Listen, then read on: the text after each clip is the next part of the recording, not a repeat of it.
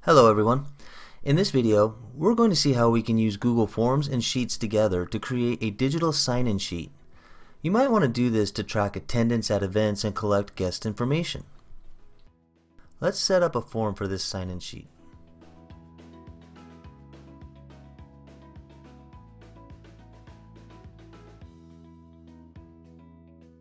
We'll collect the guest's name, time of arrival, and email address.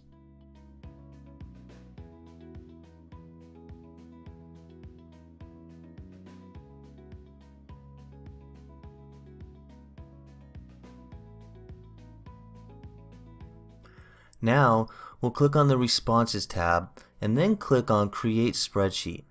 We'll do this so that we have all the information in a spreadsheet that can be uploaded into an email platform or some other marketing tool. Next, we'll make sure that the box is checked to Show Link to submit another response. Now, all we need to do is have a tablet or laptop at the event where guests can sign in. Once they are done, just make sure that the link has been clicked to start a new response. At the end of the event, you will have a spreadsheet with all of your guest information in it. Now, that's much better than taking a handwritten list and having to type it all up yourself.